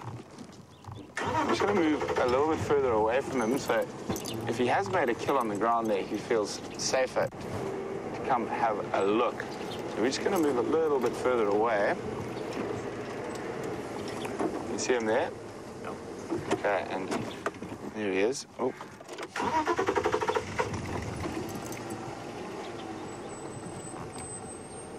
He's just in a really awkward spot for us. Maybe forward's better. And we'll just... So I think he's going to pop down onto the ground where he was. I'm just going to use my binoculars to examine said ground. And see if he's actually managed to catch a bird. Or maybe it's termites. Just lying down. Where'd he go? On the ground. On the other side? I've got him. Okay. Sorry, I took my eyes off him for a second. Oh, there he is. He's behind the tree. So, judging the fact that he's not flying to the exact same place could mean there's some insects there that he's feeding off.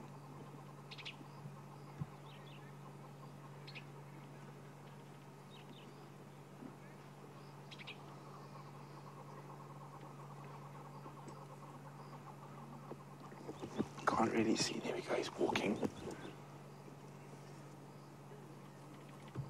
Oh, it's a snake. It's a snake. He's attacking a snake. Look at this. Look at him using those really sharp talons.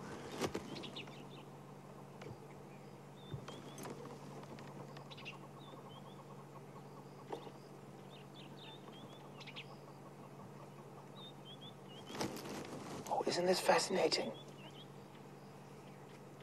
Look at him kicking. I wonder what snake that is.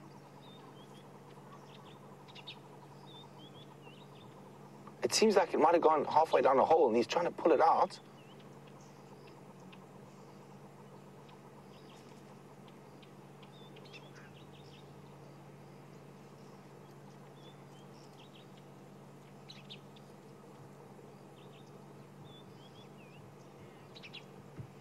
Has that snake escaped down the hole?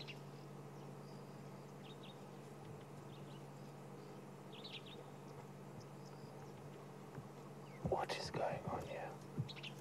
So it did look like he was trying to pull something out.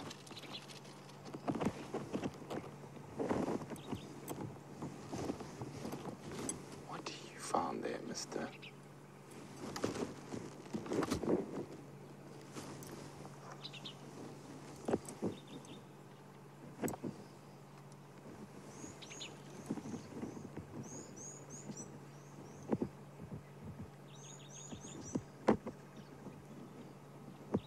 So, with this cool weather and the amount of rain, it could be one of the blind snakes. We didn't see any really aggressive reaction from the snake. It just tried to get away. But has it got away? And it was quite big. I thought it was very big for him. I mean, it definitely looked quite massive. Almost thought maybe a Schliebens, blind burrowing snake.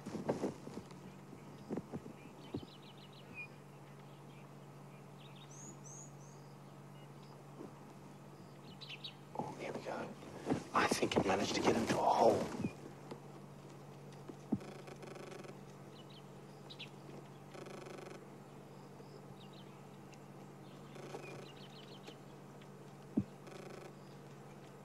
Oh, a bit of plucking of feathers. I wonder how much damage it managed to do with those kicks.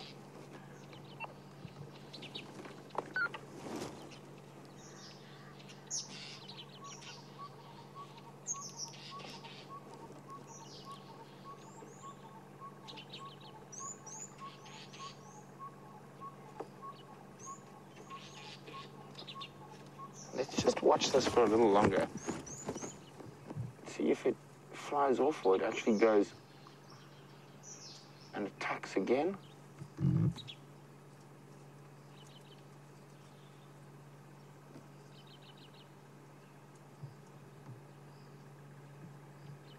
There we go. Look, he's going to check again.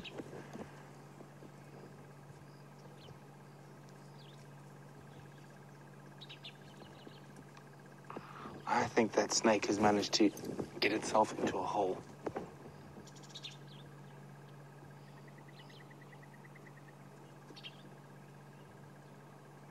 But ever the opportunist, waiting to see if it gets another half chance. You can see it looks like some termite diggings just in front of it there. And maybe that snake managed to disappear down a hole.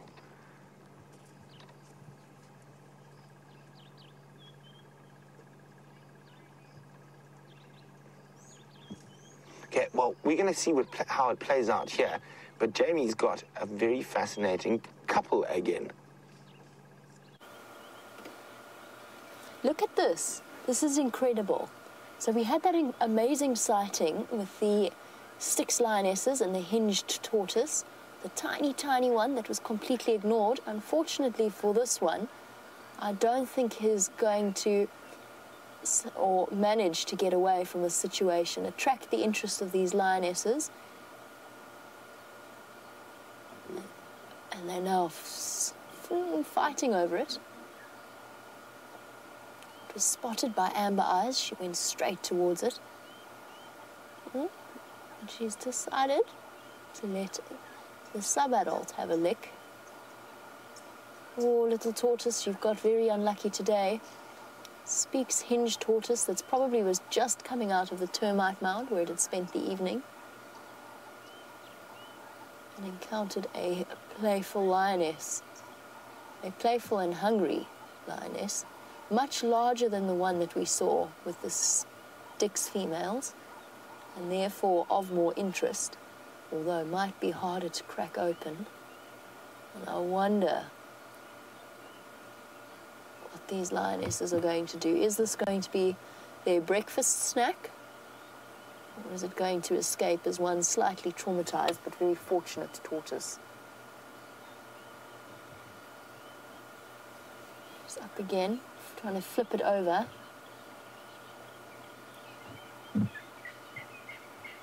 Sniffing close to the edges. She's got her teeth around the edge of the shell. A lion probably not capable of crushing the shell with her bite force, and certainly doesn't want to risk damaging her teeth, but she will try to crack it open from inside the shell. Well, this is an interesting end to the tortoise saga. James and myself chatted a lot about how lucky that little Speaks tortoise was. Oh, lost interest. Phew. That must be one Very grateful tortoise, if somewhat upended. I think she left it on its back.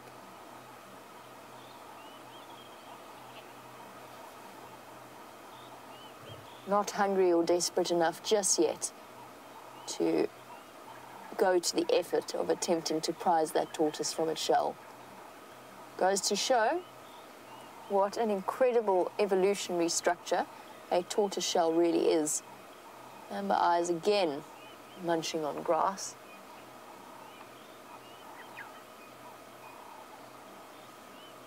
I've just done a quick check of quarantine, since that is where they were going.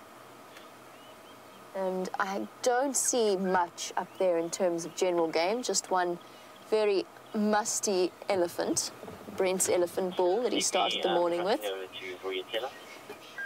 He looks as though he's slowly heading in our direction, which could also be an interesting sighting. An elephant in must could well decide to chase these lionesses.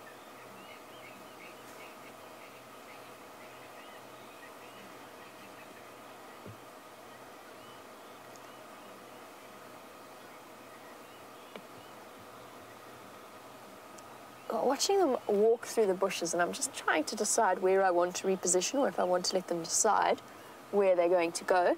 Tammy, watching our show, would like to know, since they're not walking through on the road, would we be able to spot their tracks? Tammy, I'm going to shift forward a little bit while I answer your question. Tammy, yes, we would. Maybe it would be easier for Renius, the great tracker Renius, to see their, or to view their tracks on this kind of ground. It's damp soil, which is really very tricky. I'm just going to let Amber come to us. She's going to slowly make her way towards us. In the meantime, the two ladies in front enjoying a bit of a bonding session. But Tammy, yes, we would be able to view their tracks. Some very solid grooming happening here. But it would have to be in places where the sand is nice and soft. That's how we track the animals once they go off the road. That's how we track them through the bushes. Sometimes having to guess a little bit along the way, particularly if you are tracking the Queen of Djuma. Sub-adult on her way to join them. On this kind of, or these kind of light conditions, and with this wet soil that is compacted, it does become a lot more tricky.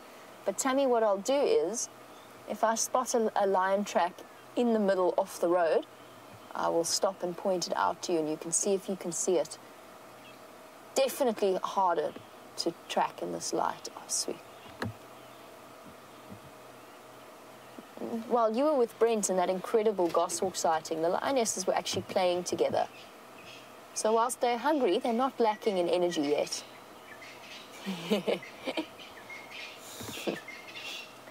Adult female getting a little bit grumpy. She could be pregnant. Could be. Going to say that very tentatively. Difficult to tell at this stage, but her nipples are more prominent than the others. And stopping to eat grass again. And the sub-adult now looks... Oh, no, she's not going to.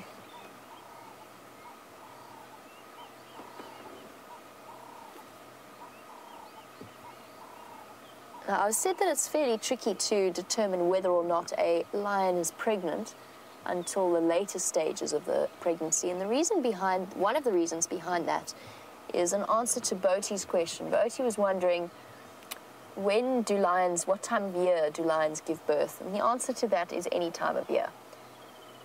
So they can reproduce throughout the year. Generally, the members of the pride, or members of the same pride, will try and synchronize. At least two of them will try and synchronize the births to within a few weeks of each other. And that's because female lionesses allosuckle, which they will feed each other's cubs. So they try and time it at the same time as a way of looking after each other's cubs and essentially increasing the success rate or the survival rate of their own cubs. So there's no set breeding time, but generally there's an attempt at synchronization between the different lionesses' estrus cycles, and therefore the time at which they give birth. Now, this is a very typical example of the hunting patterns and what we witnessed yesterday with James and the Nkuhumas. They've spread out quite considerably. We've got a female over there. We've got a female moving in the very dense vegetation, just to the right of her. Not even, can you spot her? I see her. Okay. I think I see her. Yeah, there's there a she is. Yeah, yeah, there she is, in the center of your screen now. There she's moving. There's the second lioness. The third is the sub-adult off to the right. And Amber Eye is even further away from the rest of the group. And I think what they're doing, generally lionesses like to lie, as we saw this morning, they like to lie next to each other. First of all, they're trying to settle their stomachs with the grass, but second of all, they're maximizing the potential to get lucky. And what I mean by that is if an animal wanders into the sighting, an animal that would be on the menu for these lionesses, they've got a greater chance if they're spread out. I was absolutely staggered yesterday to watch the way in which they conducted the hunt that they did, with 3 of the lionesses remaining absolutely in the same place and allowing the female to take the lead and chase the wildebeest and zebra. But what astounded me was the way in which they had coordinated that. Now, I would have expected the wildebeest and the zebra to run straight away from that female in the opposite direction of the pride. But somehow she managed, and it must have been deliberate, to redirect them to the rest of the pride. And although they weren't successful that day, to me that level of coordination and communication is incredible. Now, I don't know how much of that is planned and communicated, how much of that is instinctive, and how much of it is to do with wind directions and making use of the contours of the land. But either way, you have to absolutely admire the skill of these hunters.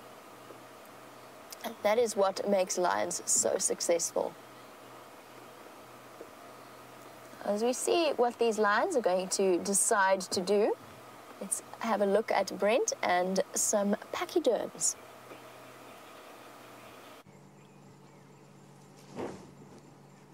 So not the best visual, but we've got 2 young elephant bulls, early 20s or so, in the broadleafed woodland next to us. I'm hoping they move into a slightly more becoming spot for an open shot. Let's try a little bit back. Hello, little men.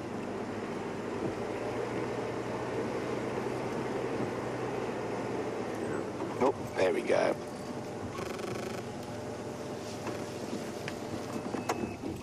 Just slowly moving through the bush, feeding.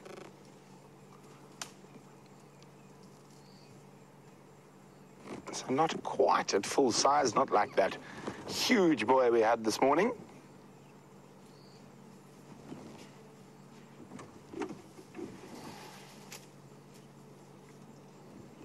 Now, quite often you will find little groups. Sometimes I've seen up to 15 or 16 of these little bulls together. Here we've just got 2, and just a little bit of company while they wait out their time to get to the top.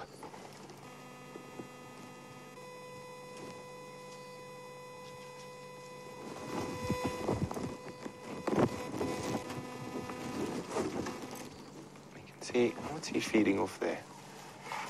Oh, yes, very big and scary. You'll see that behavior quite often with Ellie bulls, old and young. A little head shake just to remind us that they're the big boss out here in the bush. But you can see from his tail wagging quite nicely there, he's in no means stressed or upset with our presence. Now, an elephant's tail is one of the best indicators of an upset elephant. When you see it start going rigid, you know it's best to move along.